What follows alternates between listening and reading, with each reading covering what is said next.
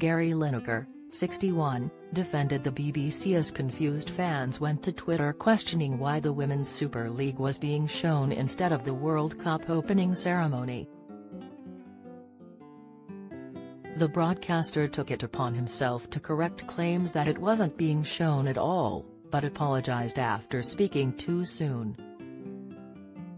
Football writer Grace Robertson wrote on Twitter, amid the confusion this afternoon, BBC just decided to ignore the opening ceremony entirely. Partly just because they were showing the WSL until 5 minutes ago, but they've been straight into a basic overview of the Qatar talking points. Jumping into the fray, Gary blasted the tweet saying it was simply not true. He explained that the entire opening ceremony was being broadcast live on BBC iPlayer instead of BBC One.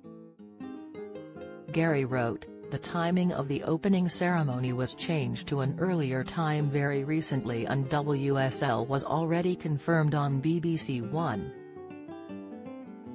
If you wanted to watch it, you could." While Gary's tweet offered an explanation for some, Grace pointed out to the broadcaster that she had already corrected herself, just below the tweet he had replied to. Gary responded, "Apologies, hadn't seen your correction." Worth pointing out nevertheless. Gary is currently leading the BBC's coverage of the controversial World Cup, which started today. Discussions of the tournament have largely been dominated by the socio-economic issues in the country rather than the sport. Qatar and Ecuador faced off in the first match of the World Cup, and Gary's opening monologue for the match highlighted the hot topics off the pitch. "Don't miss," he described the World Cup as the most controversial in history and a ball has not yet been kicked. Gary noted that the smallest nation to host the competition has faced some big questions. He continued, from accusations of corruption in the bidding process to the treatment of migrant workers who built the stadiums, where many lost their lives. Homosexuality is illegal in Qatar.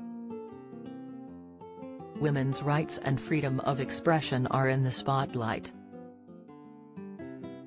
Also, the decision 6 years ago to switch the tournament from summer to winter.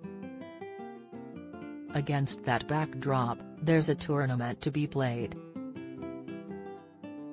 One that will be watched and enjoyed around the world.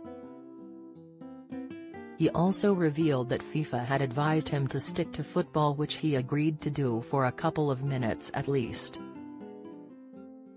Ultimately, Ecuador won the match with a score of 2-0 and will be playing the Netherlands on Friday, November 25.